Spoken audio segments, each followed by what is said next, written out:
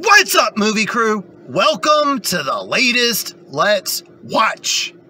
Before I get started, if you are new to this channel, my name is Luke, this is Let's Watch a Movie, and if you're in anything cinema and physical media related, you've come to the right place, so hit that subscribe button.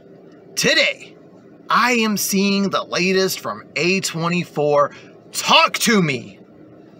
I gotta see this. It's A24, it's a horror film, and I've been hearing some really good things about this movie. I hate that I was not able to go to one of the early screenings because the closest one to me was 4 hours away. But I finally get to see it today. So I'm gonna go in here, check out this movie, come back, and give you my thoughts on A24's Talk to Me.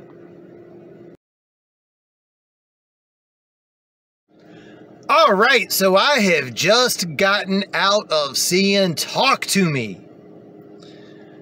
Alright. So overall, this was really good. A24 did it again. I gotta say, this is also a little bit... It's the same, but it's different at the same time.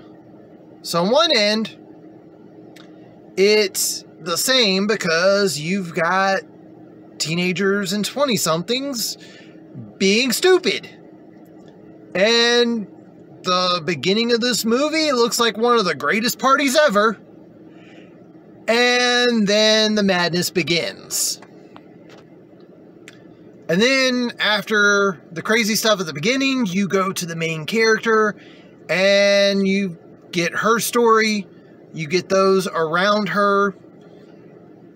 And then The Hand and Talk to Me.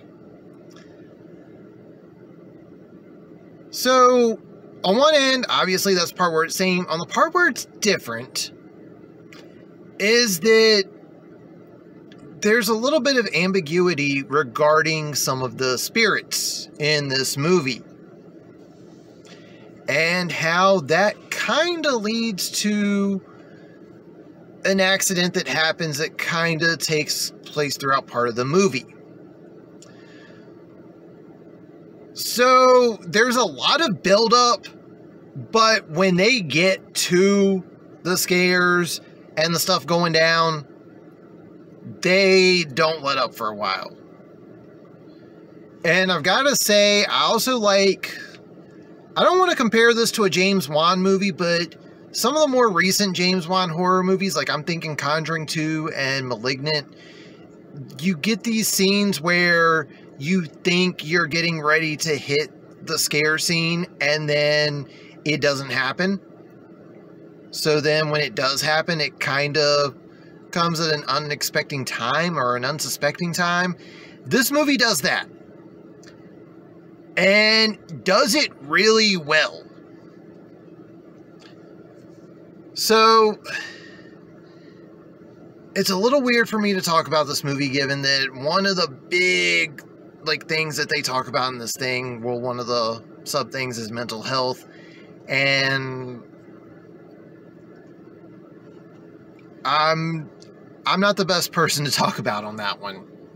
But I will say, as an A24 fan, as a horror fan, I definitely recommend this.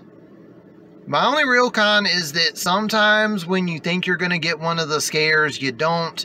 And there's one or two scenes that don't make sense right away. And with one of the scenes specifically, you don't really see the part where it makes sense until pretty much the end of the movie. Another thing too,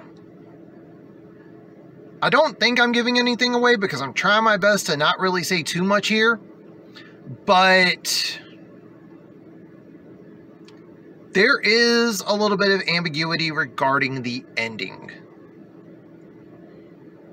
So, for the record, there's no post-credit scenes or anything like that. This is not a Marvel movie, but I could see a sequel to this getting made. So, just throwing that out there for anyone that's wondering.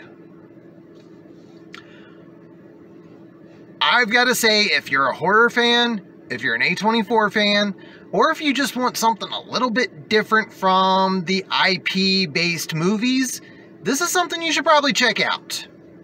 Final score, I'm going to give this a 4 out of 5. And that's going to do it for this one. If you are new to this channel, hit that subscribe button. Like what you see, leave a thumbs up. Comment down below. Have you seen Talk to Me yet? If so, what are your thoughts? But that's going to do it for this one. Thank you all for watching and tune in next time.